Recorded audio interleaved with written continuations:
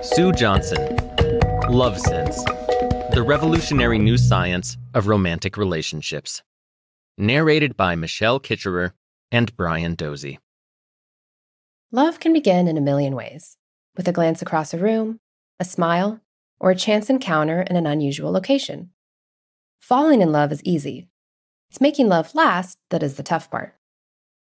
Thanks in part to fairy tales and romantic movies, many of us regard love as a sort of spell, a force so powerful that it overrules our rationality and makes us abandon our sense of self. It's this view of love that has made many of us skeptical about whether we can build and sustain loving relationships. The thing is, humans have an instinctive desire to create long-lasting bonds with others. What's more, science has shown that lasting relationships have many benefits.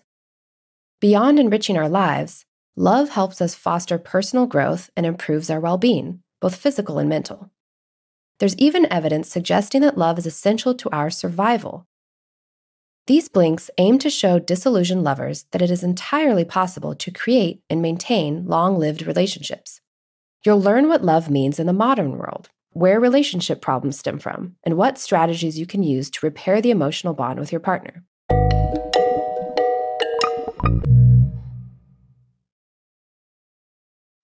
Blink 1 of 8. Have you ever been in love? If you have, then you know how it is. Love is a powerful force that captures us, overwhelms us. It can make us feel weak and giddy, light and elated, or even trapped and desperate. As humans, we all yearn for this thing called love. But we don't really understand it. Love is a beautiful riddle that no one has ever been able to figure out. Here's the key message. Love, though hard to define, is an essential part of human experience. Throughout the ages, people have struggled to define love. The Greeks, for instance, identified 4 kinds of love. One of these was eros, the name given to passionate or sensual love. However, the Greeks could never quite decide whether this involved sexual desire or not. Countless poets have made love their theme. Shakespeare, for instance, dramatized star-crossed love in Romeo and Juliet, a play about 2 lovers who are thwarted by their warring families. Then there's the view of evolutionary biologists, who argue that love is simply nature's way of encouraging reproduction. Love may always elude precise definition, and this can be frustrating for those of us trying to find love, or to keep it. One thing we do know for certain is that, for the first time in history, love is now the primary reason people get together in the first place. Let's explain. In Shakespeare's day, romantic love wasn't necessarily considered an essential part of life. If anything, it was regarded as a luxury. Back in the 16th century, most people were focused on the struggle to survive. They tied themselves to their families and their communities to ensure they had food, shelter, and protection. Even marriage was all about survival. For most people, it was a means of building a family that could help with the tending of the land and the running of the farm. Wealthier individuals married to increase their power and wealth, and to produce heirs that could inherit titles and estates. In the West, these ideas have changed dramatically in the last few centuries. In the 1990s, as vast numbers of women entered the workforce and became financially independent, marriage ceased to be regarded as necessary for survival. Today, marrying for love is the norm. As sociologist Anthony Giddens puts it, Westerners began regarding love not as an economic enterprise, but as an emotional enterprise. Today, the relationships we have with our lovers are arguably the most important relationships in our lives. That's why it's crucial for us to understand how love works. We'll take a look at this in the following blinks. Blink 2 of 8. Charles Darwin, the 19th century naturalist, played an invaluable role in the development of the theory of evolution. But his sense of romance was pretty unevolved. When considering whether he should propose to his cousin or not, he didn't factor love into the equation. Instead, he made his decision by writing a list of pros and cons. The pros included children, and lots of them, companionship in old age, and, of course, sex. He imagined, and these are his words, that a nice, soft wife, sitting next to him on the sofa in front of a roaring fire, was one of the prime pleasures a man could hope to have in life. The cons on Darwin's list included less time, less money for books, and less freedom to travel around the world. In short, having a wife meant saying goodbye to his hard-earned cash and abandoning his dreams of journeying to America. Here's the key message. In an age of social isolation, our love relationships are the primary ones in our lives. Darwin's list reveals a lot about how relationships were viewed in his day. They were less about love and more about finding a lifelong mate who could look after you in old age. Today, it's entirely different. A feeling of emotional connection is the primary reason people get together, and that romantic relationship is the primary one in their life. In fact, for an increasing number of adults, it's their only relationship. A study by the American Sociological Review shows that the number of Americans who claim their partner is the only person they can confide in has risen by 50% since the mid-1980s. This is because people are more socially isolated than ever before. Most of us live far away from our friends, families, and the communities we grew up in, and many of us live alone. According to the 2010 U.S. Census, over 30 million Americans live by themselves, compared to just 4 million in 1950.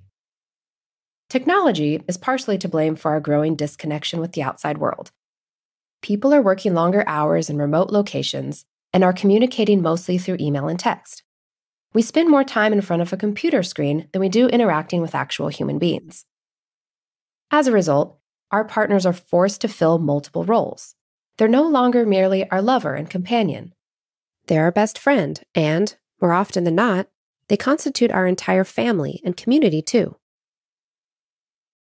Blink 3 of 8. Human monogamy is a contentious subject. Some relationship experts suggest that being with one person for life is unrealistic, as most people eventually get bored with familiarity. And many naturalists argue that having one partner for life goes against the natural order. Only 7% of mammals are monogamous. Why should humans be an exception to the rule? After all, we're wired to perpetuate the species, just like other mammals. Small wonder, then, that whenever the author gives public talks about love and relationships, there's one point that always ruffles the audience's feathers: her claim that humans are naturally monogamous. Here's the key message. Science tells us that humans are designed to mate for life. There's strong evidence suggesting that humans are, in fact, designed to be with one partner for the long haul. Just consider the hormone oxytocin, which can be found in all mammals. Our bodies produce this hormone, sometimes called the cuddle hormone, during moments of heightened emotional connection, such as breastfeeding and orgasm. It's designed to promote bonding between parent and child, as well as between partners. Scientists believe that oxytocin could be a major reason why people maintain exclusive partnerships, and they have the evidence to prove it too. The clearest proof of oxytocin's power comes from a study involving 2 species of vole, prairie and montane. These tiny rodents differ in one major way.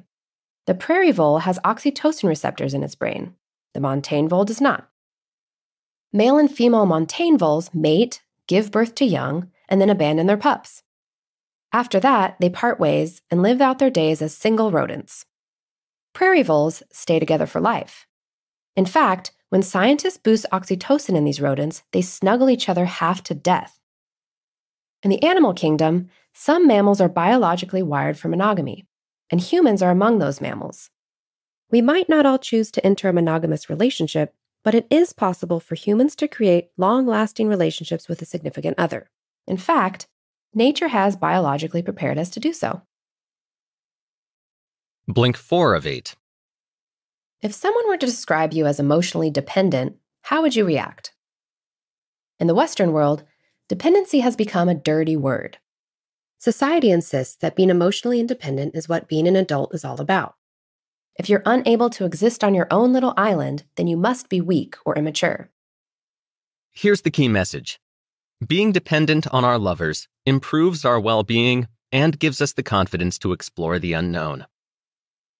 When we move out of our childhood home, our ability to separate ourselves from our families is seen as something to be celebrated. If anything, it's a sign that we've developed the emotional strength to go out into the world alone. And this equation, independent equals strong, forms the way we view romantic relationships too. For example, We might be suspicious of romantic partners that are too involved or too dependent on one another. But the thing is, being alone isn't all it's cracked up to be. In fact, it can actually be detrimental to our mental and physical well-being. The author explains that the surest way to destroy a human being is to deprive them of loving contact. For example, prisoners kept in solitary confinement are known to develop symptoms of paranoia, depression, severe anxiety, hallucinations, and memory loss. Many even refer to the experience as a living death. On the other hand, strong emotional bonds have been proven to benefit us on a biological level. Studies have shown that emotional support lowers blood pressure and strengthens the immune system. In some cases, it can even make us more resilient against trauma. For example, survivors of the 9/11 terrorist attack who had loving relationships were found to recover quicker than those who didn't. 18 months after the tragedy, those cared for by their significant other showed fewer signs of post-traumatic stress disorder and depression. The problem is, many of us think of love as limiting. Like Darwin, we're quick to list the cons of love. We worry that we'll get tied down too quickly or have to sacrifice our dreams of traveling and meeting new people. But actually, having a secure bond is the perfect launching pad for going out and exploring the unknown. When we are able to rely on our partners for comfort and support, our energy doesn't have to be bound up worrying about our safety. Instead, it can be focused on what we want to achieve. Blink 5 of 8. Have you ever been stuck in a cycle of arguments with your lover? You know, the ones where a small thing happens, like your partner leaving their dirty socks on the clean bed linen or forgetting to vacuum the carpet, and then you just erupt? Well, it could be that you're annoyed at your lover's lack of cleanliness. But if the cycle continues, it's probably a sign that something deeper is going on beneath the surface. Here's the key message. Relationships become strained when partners no longer see each other as their emotional, safe haven.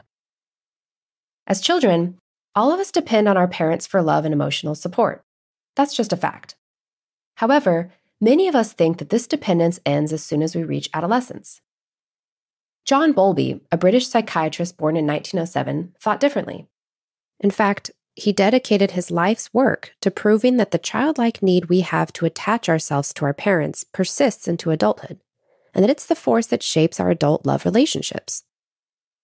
In short, we simply transfer our need for an emotional bond from our primary caregiver, that is, our mother or father, to our lover. Bowlby called this the attachment theory. So what does all of this have to do with arguments over dirty socks?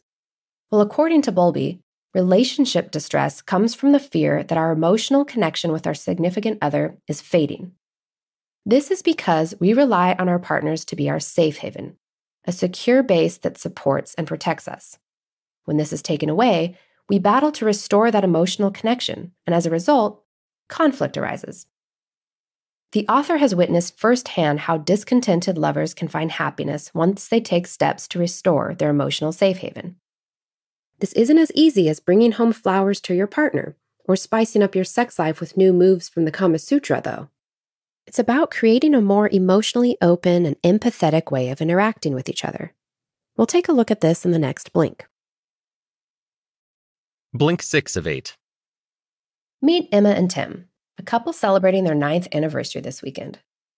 Emma has arranged for them to go out on a date together, but Tim, who's forgotten about their anniversary, has already agreed to attend a party with his boss. Instead of apologizing for his mistake, Tim shrugs nonchalantly and says that he and Emma will have to rearrange their date. The result? Emma explodes in anger. She yells and calls Tim a selfish jerk. It's apparent that she's furious. What's less apparent is what underlies this fury. Here's the key message. Clearly communicating fear or anger can help couples rebuild their bond. Fear is the knee-jerk reaction to what the author calls separation distress, which is something that all mammals experience. For example, in one study, Jacques Paintsep, a researcher at Washington State University, observes that when a rat is separated from its mate, a neural pathway switches on in its brain that causes it to feel panic. Humans have the same response. When we sense a lack of connection with our loved one, our brains register this as a threat to our safety and well-being. As a result, Our blood rushes, our muscles tense, and our stress hormones go through the roof. And this brings us back to Emma and Tim. During her outraged outburst, what Emma really felt was fear. She was scared that she was becoming less important to Tim. Instead of communicating this, though, Emma blamed Tim for his selfishness. This, in turn, triggered her husband's fear of failure and rejection, and as a consequence, he withdrew. This response only reinforced Emma's fear of separation, which fueled her feelings of anger. You can imagine how the cycle perpetuates itself. So, how can couples stuck in these patterns of fear and rage find a way out? Well, it's simple.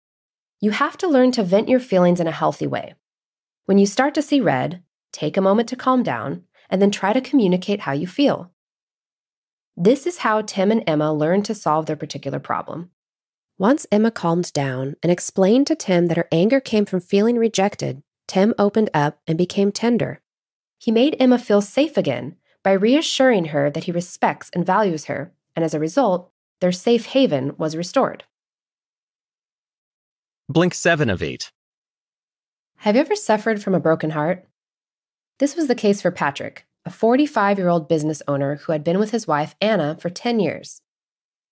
When Patrick approached the author for couples therapy, his relationship was on the verge of falling apart. 2 years before that, he and Anna had moved to the city where she wanted to live, and he'd even sold his company to spend less time at work. But she still wasn't happy. Patrick was hurt and confused.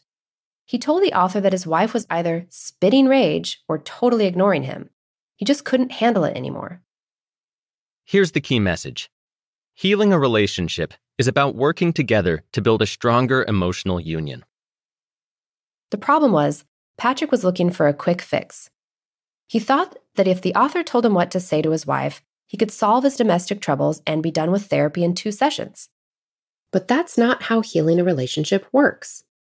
According to the author, lovers that start to lose emotional connection tend to fall into negative patterns such as demand withdraw. This is where one partner seeks to resolve an issue and the other buries their head in the sand to avoid the problem. As their emotional disconnect deepens, partners will react with rage. Then, feeling unsafe and unable to communicate with their loved ones, they'll suppress their feelings. The author likes to refer to this pattern as the protest polka. So, what should you do if you find yourself caught in this destructive dance? Well, each partner should start by identifying which behaviors could be negatively impacting their relationship. For example, Patrick realized that he was simply brushing off Anna's difficulties with the children, as well as her struggle with insomnia, without acknowledging her emotional distress. Because of this, Anna would become more distraught, and she'd berate Patrick for being unfeeling. On the other hand, Anna observed that she'd implode with anger before even speaking to Patrick about what was upsetting her. She realized that this behavior not only exhausted her, but also deeply hurt Patrick's feelings. In Anna and Patrick's case, they were able to see how criticizing and stonewalling each other wreaked havoc on their relationship, and they were able to adjust these behaviors. Their marriage after therapy wasn't perfect, but it worked because they worked together to sustain it. Blink 8 of 8. When Cindy and Dan became parents, everything changed. Cindy often felt that Dan was neglecting his share of the childcare. Forced to do what Dan left undone, Cindy was constantly exhausted, and as a result, had no desire to make love to him. Dan was also struggling. His relationship with Cindy had changed. He often felt rejected by Cindy, and this filled him with sorrow. He knew that his sadness was preventing him from being a great father, but what could he do? This isn't a unique experience. Many other couples have found themselves locked in similar patterns. Breaking free can feel impossible, but it's easier if you understand that relationships have different phases. Here's the key message. Relationships go through different stages, and each one requires that we renew our emotional bonds. Long-term relationships are composed of distinct phases: an initiation phase and 3 subsequent stages. Each one represents a critical transition that affects even the most secure couples. The initiation stage is referred to by the author as the spellbound phase, where couples are infatuated with each other. Then, as their dependency grows, couples enter the first stage of commitment, known as formal bonding. For those who have children, parenthood comes next. Then lovers enter the phase of mature love. This is when the last child leaves the nest and the couple is left to live out their lives together. These transitions can put significant strain on relationships. According to the author, one of the hardest phases for couples to adapt to is the parenthood phase. New parents may begin to feel isolated from each other as more time and effort is put into bringing up a child. As a result, sex and intimacy often become less of a priority. This is exactly what happened to Cindy and Dan, but they managed to solve their issue by compromising. Dan started to come home early a few days a week and take care of the baby so that Cindy could nap. Then, when the baby was asleep, the two of them were free to enjoy dinner and conversation, and anything else they might desire. Just like the ebb and flow of the tide, relationships constantly move from harmony to disharmony. The couples that can listen to each other and take steps to renew their bonds at each stage of their relationship will be the ones that make their love last. You've just listened to our blinks to Love Sense by Sue Johnson. The key message in these blinks is that love relationships are the lifeblood of our existence. They can build us up, break us down, and even shape who we are as people. Science shows us that positive relationships make for happy and stable individuals. They make us more resilient, advance our personal growth, and even improve our physical health. However, for relationships to survive the test of time, couples have to commit to renewing their emotional bonds on a regular basis. The key thing to remember? It takes two to tango. And here's some actionable advice. Remember the moments that made your heart flutter. All relationships go through hard times. For couples that have felt disconnected for a while, it can be difficult to even remember what it feels like to be loved. When you have these days, try to remember the small moments where you felt completely wanted. Perhaps it was when she used to call your name every time she came home from work, or maybe it was when he kissed you goodnight.